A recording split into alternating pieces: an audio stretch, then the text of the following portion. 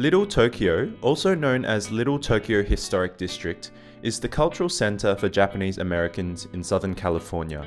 As one of 3 official Japan towns in the United States, it's actually the biggest.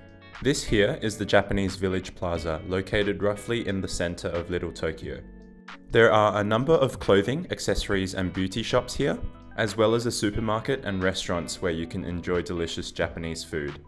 It's a great place to start off exploring Little Tokyo. You can slurp down a bowl of ramen and then take a leisurely stroll around the comfortable area. A bit about the history of Little Tokyo. Japanese immigrants started moving here in the late 19th century and early 20th century. Between 1904 and 1922, several religious institutions were established, and along with the growing number of local businesses, these were social spaces to gather.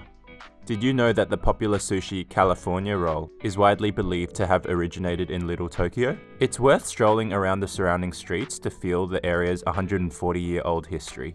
It has not been an easy existence, with World War II a particularly turbulent time, where Japanese Americans were made to live in remote parts of the country. Here we are in Honda Plaza, where you can enjoy shabu-shabu and wagyu beef.